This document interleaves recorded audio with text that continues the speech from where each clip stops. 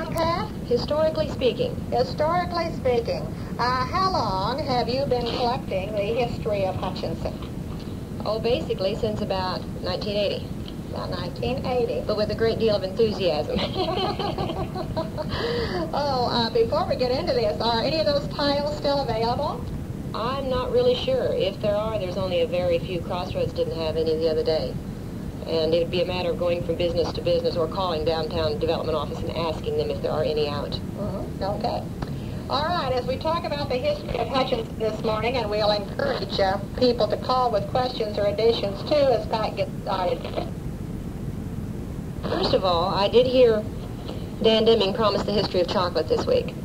No? I'm not going to get into that. As I started putting things together here, not ever having done a 30-minute show, I wasn't sure how much material, but I suspect I've got way too much anyway. But I will share with you that chocolate was originally thought to be an aphrodisiac, which may be why we give chocolate on Valentine's Day, I'm not sure. And I will give you the history of chocolate at some point.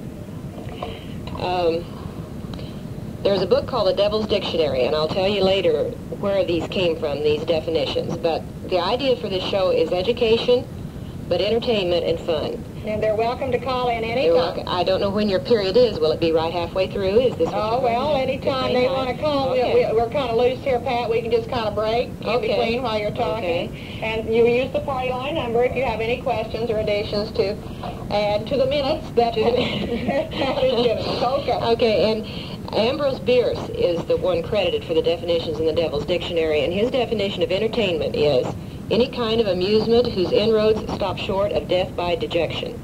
And that is one of our goals for this show, and we could perhaps use the word rejection, I don't know.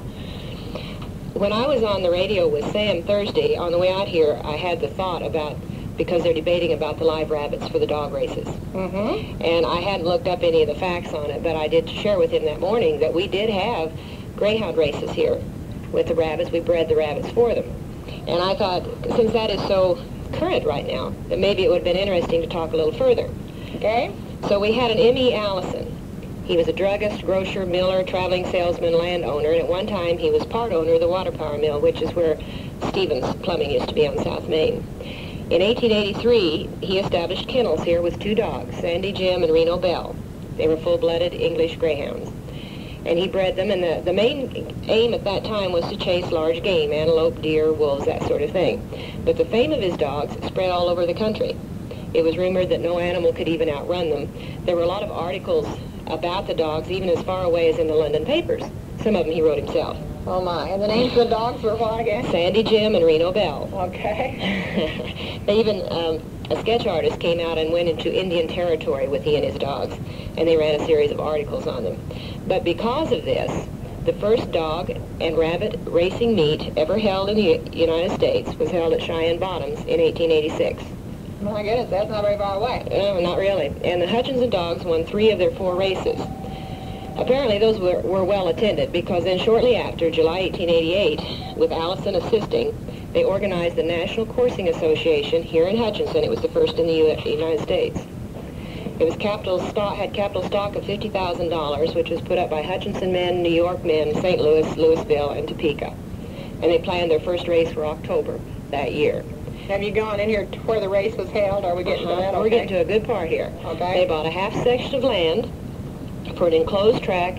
See, back then, when they had something they thought was the first, they said the first. I guess it's harder to find first now, maybe, you know. But this was supposed to be the first enclosed track in the United States. And they had rabbit pens. If anyone wants to go to the library, the July 8th, 1888 paper on microfilm has a drawing of this track. They were going to place 1,000 jackrabbits in the pen for 1888, and they figured they were going to have 5,000 by 1889. I could tell you about the bunny in our backyard if you want to know how rabbits breed. I haven't had to worry about my crocus this year, I can tell you.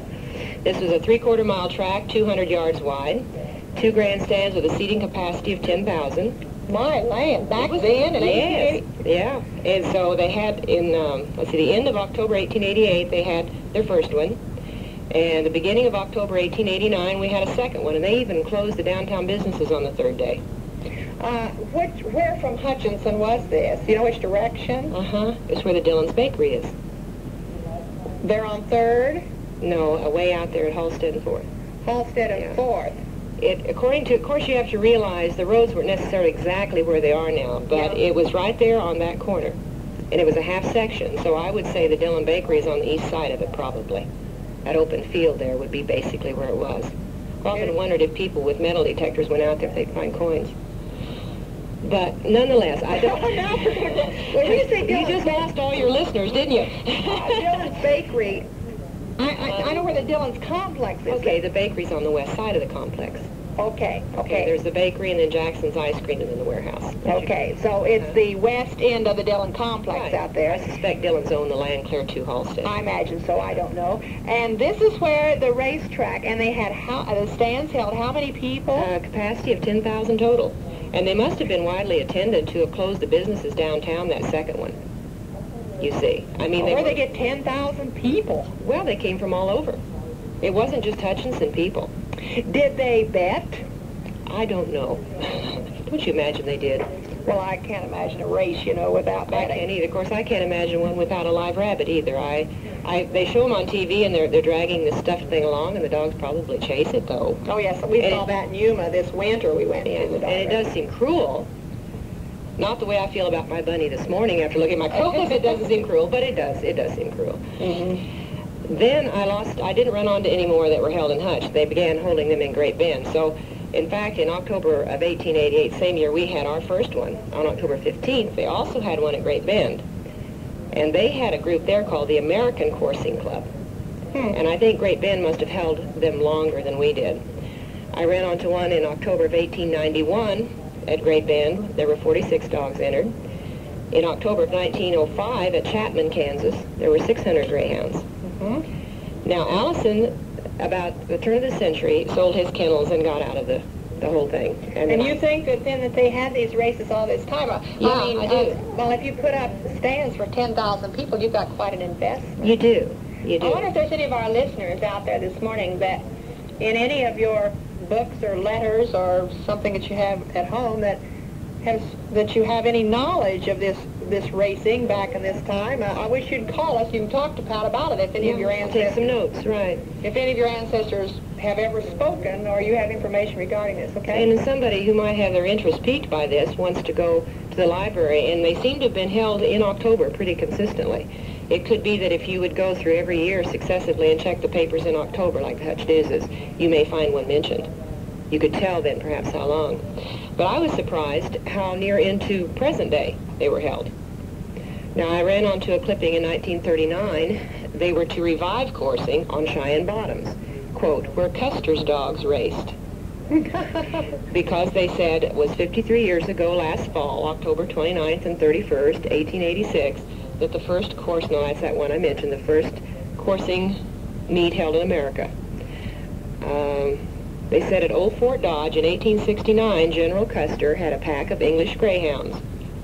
And when he left that fort, he turned him over to his lieutenant, Jim Kelly, one of the scouts. The first futurity winner in America was supposed to have been a dog named the Duke of Dodge, raised by Dr. O.H. Simpson. And the first futurity, am I saying that right? Futurity race held in Great Bend in 1890.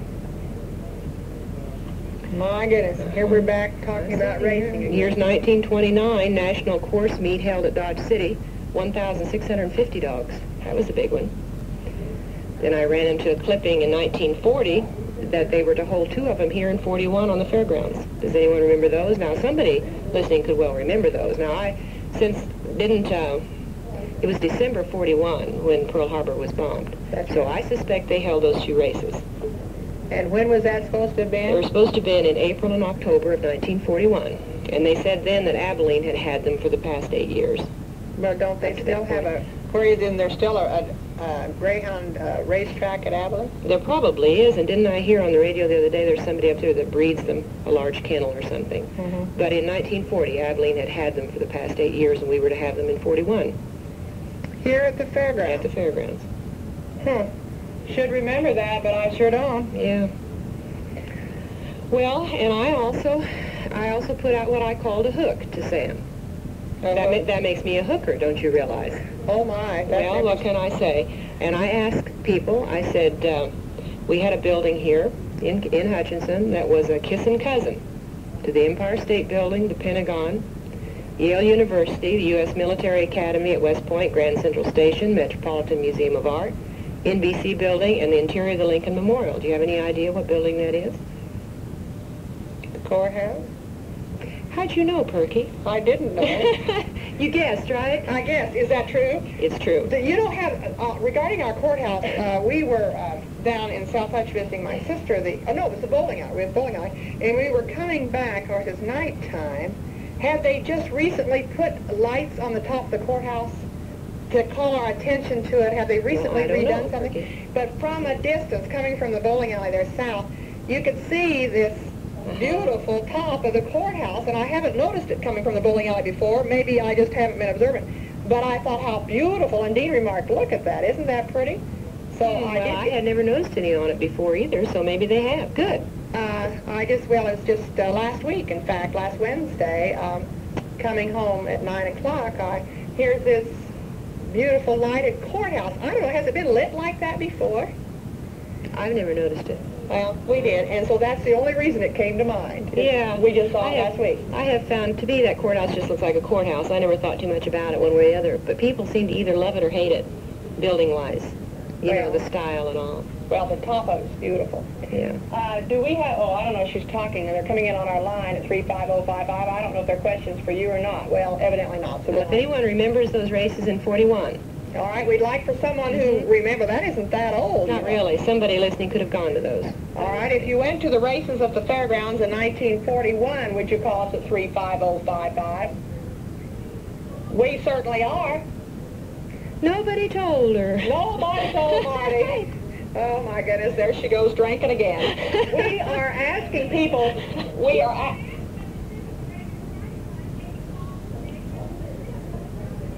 No, we're not a regular party line. We're not a regular party line. We're an irregular party line. And on Tuesday mornings between 10:30 and 11, no, not party line calls.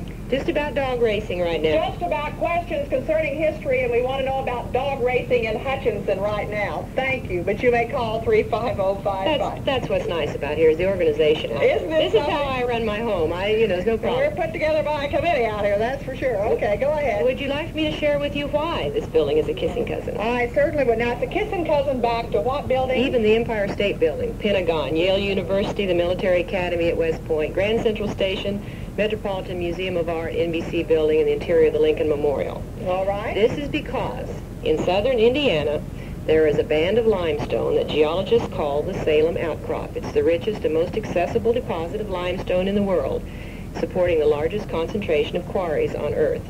The vein is 5 to 6 miles wide, averaging 120 feet deep, snaking through the hills and the hollows of Monroe and Lawrence counties. The first quarry opened there in 1827, and they used the stone just in that area until the railroads came. There is a huge hole there called the Empire Hole. The Empire. Now, what state is this again? This is Indiana. Indiana. Which was abandoned, but that's where all the limestone came for the Empire State Building in the 30s. And the Reno County Courthouse, which was built in 1930-31, the little promotional booklet that came out when they had their opening, it's made of gray buff brick and about 50 carloads of Indiana limestone. Very, very interesting. Have we completed this particular segment? Yes, that would be fine. So all right. I think it's time then that we have our pet patrol, if that's all right. We're not going to watch about greyhounds and rabbits, but we do have some other missing pets, so we'll have those right now. Time again for the BW Radio Pet Patrol, a community service of your local veterinarian to help reunite lost or strayed pets with their owners.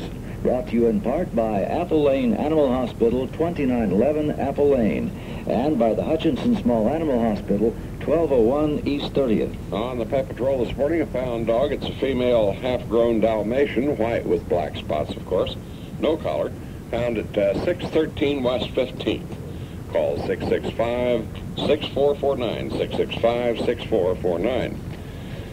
And lost, a Shih Tzu. It's white, blind in one eye, answers to the name of Bear, no collar. There is a reward for the return of this animal. It's missing from 503 West 22nd. Call 669-9945, 669-9945. Unknown until about 20 years ago, feline leukemia virus is now regarded as the leading cause of pet cat deaths. Cats persistently infected rarely live more than 3 years, and most die of associated disease before cancers develop. In 1984, Norton Laboratories developed the first federally licensed feline leukemia virus vaccine. Now cats can be protected against the many forms of suffering associated with and caused by feline leukemia virus infection. We now have the ability to test cats for and vaccinate cats against feline leukemia. Your cat's health may be dependent on this procedure. Please contact your veterinarian for further information. If you have a missing or found pet, call the BW Pet Patrol at 662-4486. We'll broadcast that announcement free Monday through Saturday at 10:45 on the party line. It's another way BW Radio and your local veterinarian serve the community. Brought to you in part by South Hutchinson Animal Clinic, 515 West Blanchard, and Westside Veterinary Clinic, 1730 Nickerson Boulevard. Okay, we're back now. We're still interested if there's anyone that attended the Greyhound races? Woodman Greyhound races. In 1941 at the fairgrounds, where we're discussing parimutuel betting and racetracks and so forth. If you attended or know anything, and I'm sure there's many of you there, that isn't that many years ago, that attended the races there at the fairgrounds, call us at 35055. We'd like to hear what you have to say. Now, we will go on, but you're welcome to break in anytime. Yes, and I'm going to talk a little further now about the Devil's Dictionary. The Devil's Dictionary. Yeah, now what this was based on a series of weekly newspaper columns written by an Ambrose Bierce, B-I-E-R-C-E, which began in 1881, but he didn't write them regularly. And if you read his definitions, he sounds very independent anyway. But later they were put into a book titled The Cynic's Word Book. There were several reprints in the 1940s. Mine is one. I bought it at a flea market. Mm-hmm. Yeah, I get treasures there. In the front, mine says the original copyright was 1911, titled The Devil's Dictionary. Now, it's been reprinted by Dover Books. So I'll give you another definition. His definition of ability: the natural equipment to accomplish some small part of the meaner ambitions distinguishing able men from deadweights. Why not? Abscond: to, quote, move in a mysterious way, end quote, commonly with the property of another. Okay. Yeah, it's just another way to say abscond, I guess. Okay. Okay. I buy a lot of books like that, old ones, and especially the old ones, and paperbacks. This is a dictionary of misinformation. This isn't necessarily history, but when you think about it, we worry so much about the pollution in the air, and maybe everybody out there knew this but me, but raindrops will not form in a completely unpolluted atmosphere. Did you know that? Raindrops will not form In a completely unpolluted atmosphere. In other words, we have to have some pollution or we would have no rain. And this book also said that the words "all men are born free and equal" is not written in either the U.S. Constitution or the Declaration of Independence. Had you ever heard that? No. I hadn't either. Okay. That's what the... Well, I know, and you know, a person maybe shouldn't send out these little things, except that it does make you stop and think. You know, is it or is it not? That book could be wrong. Declaration of Independence, doesn't it say that all men are... Well, of course, it was Lincoln that said whether that all men are created equal. Yeah, I think it was, yeah. Maybe it isn't in the Declaration of Independence, so I just presumed it was. People, if you have that, you can get up and look it up. Yeah, you can look that up. On the way to the library to follow through the dog races. And, of course, we're all sick of this Tower Commission thing. But I was reading a thing the other day about scandals in the White House in the past. Okay? Now, this is historically speaking. Now, Grover Cleveland, while he was still a bachelor and before he was president, he fathered an illegitimate son by a widow lady friend of his. Well, what can I say, Perky? But being a man of principles, he willingly signed the papers and agreed to care for this child. Of course, now, when he ran for the presidency, the opponents dug this all up, as men are, you know, want to do. And so his opponents created the slogan, "Ma, Ma, where's my pa? Gone to the White House, ha, ha, ha." But he won anyway. What year was that? I don't know. He's the one I didn't look up. I looked up the presidents, the years other presidents were in here, but I didn't look his up. What was that slogan again? "Ma, Ma, where's my pa? Gone to the White House, ha, ha, ha." Yeah. And this would have been Grover Cleveland. Oh, mercy.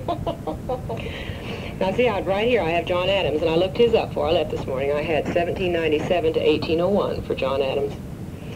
He was supposed to have been accused of sending large sums of money to the Barbary pirates of North Africa for protection. That was one of his. And he had another one. Congress had appropriated $25,000 to refurbish the White House. And Adams was accused of spending only $6 and pocketing the rest. Obviously. So really all this scandal that we're supposed to have in the White House these days is, well, if they had had all the news media coverage that we have heavens. now, they'd have had a That's blast. true.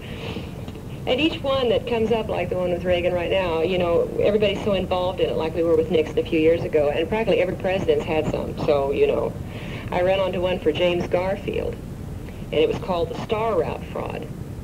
And what it basically was, they had contractors in Washington who had placed bids on the 9,000 or more star routes, which were your rural routes, basically, that had to be delivered by stagecoach or horses. And they would then sublet these bids to individuals in the areas. But some of those in Washington who were awarded the contracts would then appeal for more funds, calling them cost overruns. The scandal broke when the assistant postmaster asked for an additional $1,700,000, and it was estimated that over $4 million had already been paid out for supposed cost overruns. When President Garfield ordered an investigation, said he was going to look into it himself, and 3 days later he was assassinated. Now, isn't that odd? After he was getting ready to look into He this said, yeah, it was postal going, fraud. they were investigating it, it was going too slowly, and he made a public speech and said he was looking into it himself personally, and 3 days later he was assassinated. Did you ever find out who killed him? I don't know. Did they? Dave's shaking his head up now. Do you know who I killed don't. Do you Garfield? know? David must know. Can't think of the man's name. It was some immigrant that, you know, was kind of an off-the-wall type, I suppose, terrorist type individual that was convicted and I think ultimately executed for that. That wouldn't have had anything to do then with Well, the postal thing. This particular article I took this from inferred that it did. So I don't know. When you look up something like this, there is no stopping place. Oh, I can You see know, that. you could go on from there and find out the man's name. You could go on and find out what he did, and you know, you could go on forever with it. And even old Teddy Roosevelt, you know, he was here a couple times. Yes. Yes, he was. He was quite upset. He Is didn't- that when we put the thing out on Rails Hill? Now, that's Well, hard. Harding. That's hard. Harding. This is back further than that. Okay. Yeah. Supposedly, there's a legend that he visited a family here in town regularly, and I have a postcard that shows Teddy and his family sitting on a front lawn, and so little shows of the house you can't recognize it. And supposedly it's a house here, and I've never been able to find out for sure. But the New York World and the Indianapolis News both had smear campaigns against poor old Teddy, mostly relating to his handling of the building the Panama Canal. And Teddy sued for libel, but guess what? The federal court ruled in favor of the newspapers. And of course, then there was Warren Harding's Teapot Dome scandal after he died in 1923, which is your monument out there. From what this article said, and I can remember my father using that term Teapot Dome scandal, and I never knew what it was at all, so I'm not versed on this at all. But simply put, there were apparently 2 millionaire oilmen, Sinclair and Doheny, D-O-H-E-N-Y. They were allowed to lease certain large oil reserves which had previously been under control of the Navy Department. And the major oil reserve was at that time in Teapot Dome, Wyoming, where the name comes from. Both the oilmen were placed on trial in 1929 on bribery charges. Both were found not guilty, but the Secretary of the Interior was found guilty of accepting the bribe. Which is kind of how you could, they were not guilty, but he was. My goodness. Mm-hmm. All right, we have a pause and you have a call. So, David, good. Dave, we have is this a call for Pat on the line that's blinking? I don't know. I thought she told me it was, and we'll see. Okay, just a minute, she says. We'll see. Is this for Pat? Okay. Okay. Were you at the races in 41? Hello, go ahead, please. It was much before that, and I can remember as a child seeing harness races at the fairgrounds. Yeah, they had harness races and horse races, too. But that was way before 41. Mm-hmm. And I don't remember the dog races. Don't remember I should, dog races. because I was certainly around in 41. And the rest of us were, too. Oh, Perky, I wasn't. Oh, you weren't here in Oh, no. 41? Oh, mercy. But you don't remember anything about the dog races, but you remember about the horse and harness racing. Right. Okay, well, thank you for calling. Thank you. Well, Thank we're still you. looking for the information on the dog races in 41. Okay. At one point in the 1800s, the fairgrounds were southeast of the Reformatory. Southeast of the Reformatory. About Yeah. where? Just southeast of the Reformatory. Just out there? It shows on an 1886 map. Uh-huh. There were two well-known businessmen here, and they referred to them as the Vincent brothers. They bought the fairgrounds and said, if you want to have agricultural fairs, okay, but no more horse races. They took matters into their own hands. So we're back to the scandals in the White House. George Washington, and I have a feeling everybody knows this one but me, but I hadn't read it before. And I looked him up, 1789 to 1797. He very unselfishly declined a salary for being president, but he did agree to accept an expense account. And he submitted receipts such as $8,000 for laundry, $3,000 for wine, and $35,000 for transportation, But no salary. but no salary. Well, it'd be like some people now, they wouldn't have to pay taxes on those kind of expenses, I guess. And finally, John F. Kennedy. One time he was asked by a reporter if there was any truth at all to the allegation that he had bought the election. So he said it just happenstance. He'd just gotten a telegram from his generous daddy, and he pulled a piece of paper out of his pocket, and he pretended to read, quote, "Dear Jack, don't buy one more vote than you absolutely need. I'll be darned if I'll pay for a landslide." Of course, that's a joke. Yes, that one's a joke. Uh-huh. This particular article commented on a lot of the things that he was confronted with, that he showed a great deal of a sense of humor when he dealt with them. Well, with his daddy, with the background that he had, I imagine he was confronted about... Yeah. You haven't got Truman in there. Well, you tell Truman. I don't know all about Truman and the Pendergrass gang, but I would think that that would have been one of your highlights there that you have had on what he was involved in, and yet... Well, this article didn't have Truman in it. It had others than the ones that I took down, but it didn't particularly have Truman either. Sorry about that. Maybe somebody wants to call in and hang one on Truman here. Well, I think that most all presidents, well, I guess all of us, if we were running for that high of office, I don't know what kind of backgrounds all of us have, you know, that they would pick up Oh, something. heavens, we all have skeletons in our closet I'm of some sort or another. I'm sure we do, You or know. our families do. Sure. And, they would really have a heyday, I know, with some. Well, we have a couple more minutes, Pat. Do you have something short and sweet we can get into this morning? How about, this is from I Promised Recipes from the Cottage Physician. Okay. This will be a short one. Now, this book was printed in 1899. It's a flea market find. And in that period in history, the mineral waters, like Eureka Springs, Arkansas, were widely sought after. People would travel just to drink it there and take bottles of it home and so on. And in this particular section of this book, doctors had supposedly analyzed these mineral waters, and they had different kinds that they told what they contained. They said, quote, "Medical properties and healing virtues highly endorsed by eminent physicians throughout the land." One was called, which I thought was funny, Congress water. And it had calcined or calcined magnesia, bicarbonate of soda, hydrate of soda, common salt, and pure spring water. There was one Carlsbad water. There was one Kissingen water, which was bicarbonate of soda, carbonate of lime, and 2 scruples. Now, I think scruples is a measuring type instrument, but I thought scruples under Congress water wouldn't have hurt. But we had a bottler here that later on had Bennett Mineral and Distilled Water. And this was Colonel Bennett, and when he first came, he made a product called Lactose Tonic. And there was an ad in the July 3rd, 1888 paper that gave his recipe.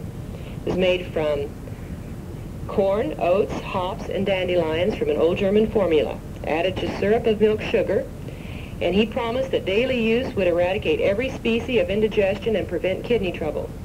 And he observed that everyone who substitutes lactose tonic for lager beer and alcoholic drinks does a wise thing. He was at 406 North Main then.